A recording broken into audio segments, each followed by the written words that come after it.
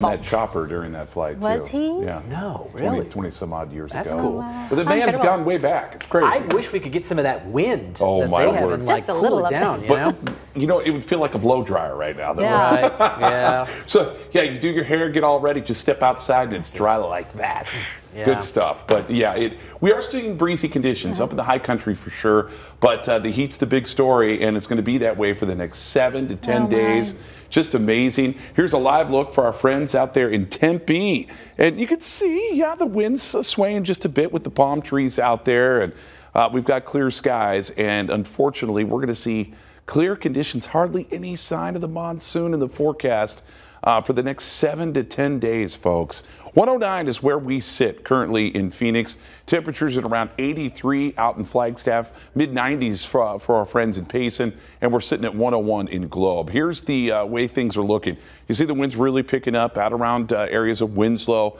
The Flagstaff area winds out of the southwest at 20 miles per hour. Windy as well around Kingman, and that's why the National Weather Service issuing those red flag warnings, a high fire danger. So if you're hoping to travel up north to find those cooler temperatures, maybe camp, boy, just be very, very careful up in the high country with that high fire danger. Sets of heat warnings here, and this is pretty amazing. I mentioned it earlier. It's extended now, not through this Sunday, but next Sunday.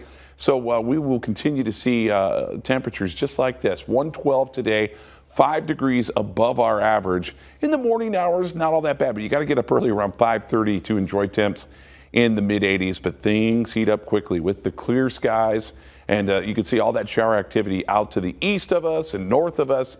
And we're just staying bone dry. We're going to stay that way again for the next 7 days, unfortunately.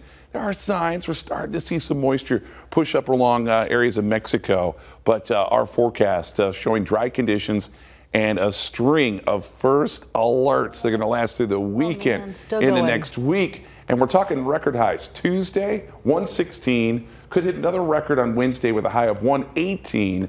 And we could stay in record territory through Friday of next week. Just be really careful, everybody. And check on your friends. Check on the elderly. Yeah, and just stay somewhere cool, especially in the afternoon hours. It's tough. And expensive.